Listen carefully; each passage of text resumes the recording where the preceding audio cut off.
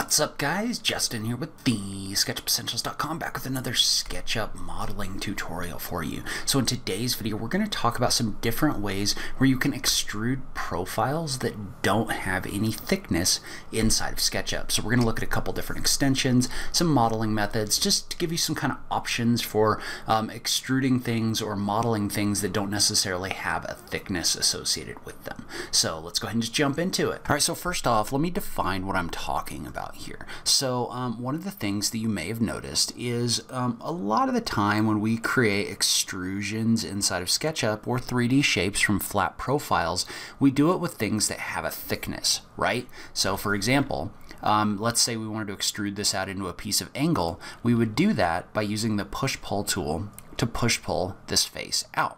And that's great as long as you're trying to model something with thickness. But let's say, for example, that we had a shape like this one that we wanted to extrude up so that it had a face, but it doesn't have any thickness associated with it. Well, if I activate the push-pull tool, notice how I get the little circle, the little red circle over here, because I can't extrude this out. And the reason I can't extrude this out is because it doesn't have a thickness associated with it.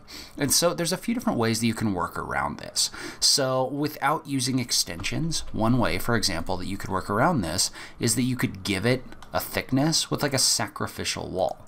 And so what that means is that I could draw this with a thickness right here, and then I could really quickly erase out the extra that's in here so that I have a flat wall like this one. So that's an easy way to do this, but it can get a little bit frustrating and a little bit annoying because you have to draw and erase that extra geometry. That's definitely a method you can use to extrude something that doesn't have any thickness.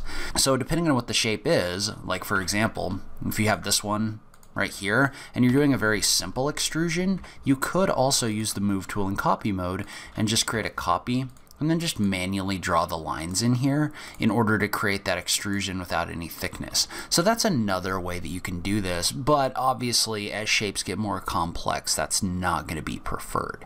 And so what I want to do is I want to take a look at a couple extensions as well that give you the ability to extrude these flat profiles. So the first is going to be Extrude Tools. And so Extrude Tools or Extrusion Tools is a tool from TIG that allows you to extrude based on edges rather than faces. And so for example, let's say that I have a series of edges like these and I want to extrude them along a curve like this. Well, because the way this tool works, there's an option in here called Extrude Edges by Rails. And it allows you to set a profile curve, a rail, which is basically the path this is going to follow. And then if you needed a second rail, you could use that as well. For this one, we're just going to use this as the second rail. And then there's a melding profile, which is basically if you wanted this to turn into another shape on the other side. We don't want that, so we're just going to click right here. And so what this tool does, and we're going to go ahead and reverse the faces and make them quad faces. What this tool does is this allows us to extrude the edge along a path that looks a lot like this curve right here.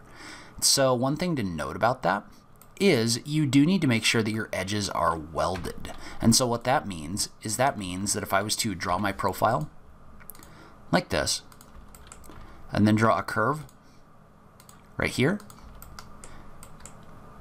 oops,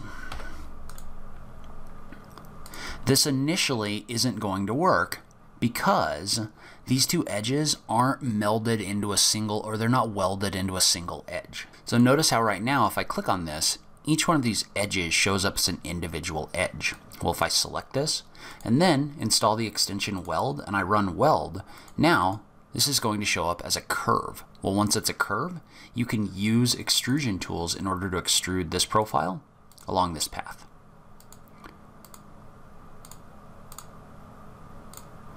And so in a similar manner, you could also use this to create complex paths and then extrude along them using Extrude Tools as well. But again, you want to make sure that you take this path and you weld it into a single curve like this. So now you could run Extrusion Tools and you could take this profile, this path,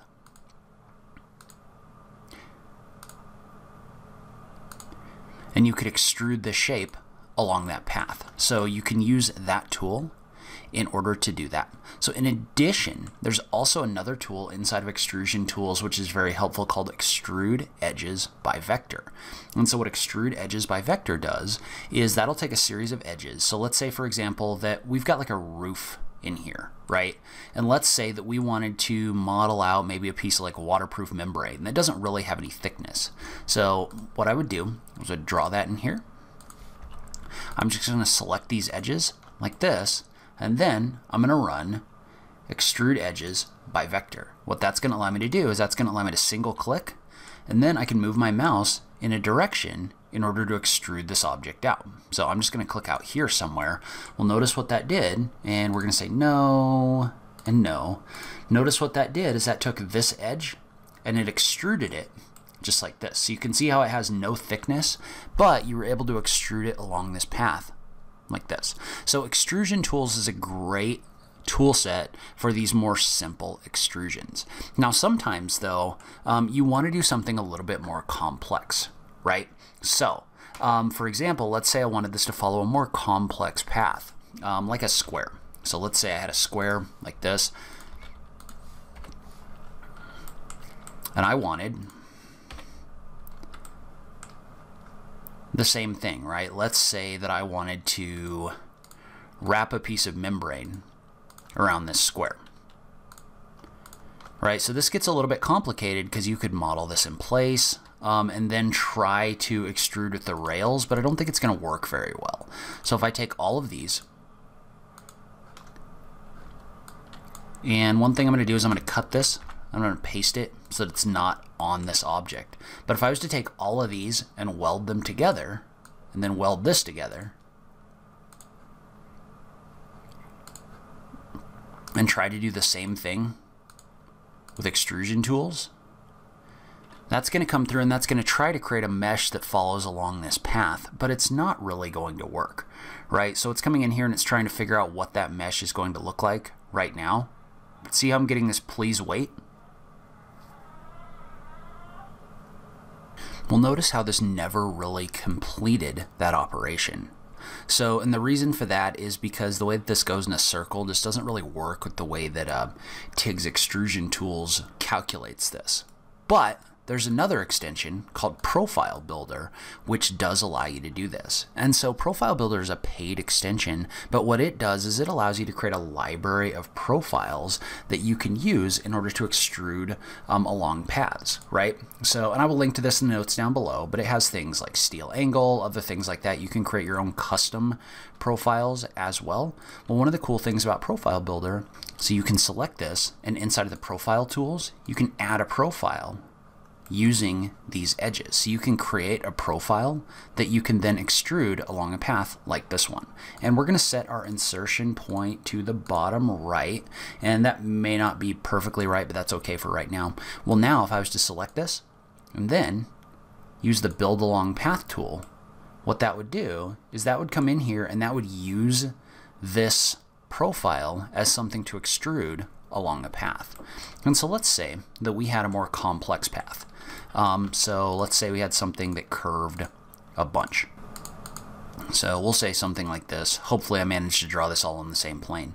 Well, the cool thing about Profile Builder is that you can select that whole path and you can extrude this along the path without you having to weld it into a single edge, right? So it almost acts as like a follow me tool for these flat profiles. You can definitely use it on more complex profiles as well, but Profile Builder is a great result. I usually end up, anytime I have like crazy, anytime I have like organic shapes and I'm modeling like mock-ups or anything like that, I use this to add things like flashings without having to give them any thickness. Because what happens is if you try to do this with something with thickness, you just get so much nasty geometry in there when all I really need to do is visually indicate like a flat piece of flashing in here. So Profile Builder is great for these flat profiles along complex paths. And then finally, there's another tool from TomTom called Vertex Tools, which you might have seen before. What Vertex Tools does is Vertex Tools gives you the ability to extrude edges. So let's say that I have something like this. What Vertex Tools does is it gives you a vertex editing tool. So if I select these and then I turn the tool on, it gives you a tool that allows you to adjust the locations of different vertices. Well, what that does is that gives us the ability to extrude vertices kind of in the same way you would with a program like Blender or something where you really do a lot more extrusion of these flat profiles. And so the way that that works is you can just hold the Control key and drag. And what that's going to do is that's going to allow you to extrude this up in a direction. So that really gives you a lot of control over some other things that you can do here. So for example, I could use this by holding Control and then holding Shift in order to extrude a shape up really quickly using just the edges. So notice how that doesn't have any thickness associated with it. It literally only has that flat face in here. So if you ever want to do that style of vertex editing, this is going to be a great tool that's going to allow you to do that. So it's definitely worth checking out if you're trying to create shapes from extruded vertices like this. So those are some different ways that you can model in SketchUp using flat profiles instead of profiles with thickness. Now obviously this is something that's only going to make sense for certain applications, but these are some great tools that you can use for that if that's what you're looking for. So if you like this video, please remember to click that like button down below. If you're new around here, remember to click that subscribe button for new SketchUp content every week. If you like what I'm doing in this channel, please consider supporting me on Patreon. Every little bit helps, even if it's only $1 a month. So make sure you check out that link in the notes down below. But in any case, thank you so much for taking the time to watch this. I really appreciate it, and I will catch you in the next video. Thanks, guys.